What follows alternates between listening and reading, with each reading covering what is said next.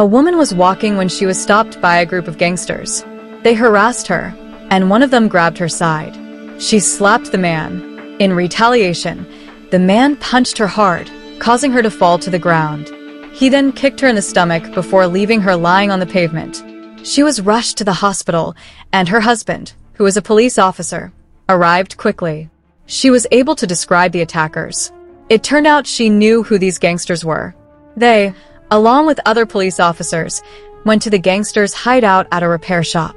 The gangsters insulted them, and one of them tried to punch him, but he dodged the second blow. A brawl broke out between the two groups. There were punches, kicks, and even some choking, with both sides pushing each other. They continued exchanging blows, with one of the gangsters having his head slammed against a car window. Another tried to hit someone but missed, and the fighting went on. Eventually, the police gained control of the situation. One gangster tried to escape, leading to another round of fighting, but the officers ultimately subdued them. One of the gangsters ran off but was soon cornered by a police officer. When the gangster tried to attack, the officer swiftly kicked him in the groin and then slammed his face against the car. The officer visited his wife in the hospital, only to learn that she had suffered a miscarriage due to the gangster's kick. Filled with rage, he went to the police station to seek revenge on the gangsters. He removed his gun and entered the prison cell, telling the gangsters that if they could beat him in a fist fight, they would be free to go.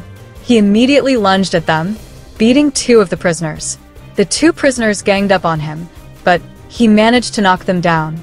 In an instant, he moved to the next cell. He opened the door, and the prisoner inside charged at him. They exchanged punches, and the officer threw the prisoner onto a table. The prisoner tried to grab the officer's gun, but the officer swiftly tackled him to the ground. The officer then delivered a powerful punch to the prisoner's stomach, nearly knocking the wind out of him. He paused briefly, but his anger returned, and he mercilessly beat the prisoner, punching him repeatedly in the face, as if slaughtering an animal. The prisoner, now bloodied and unconscious, lay motionless on the ground.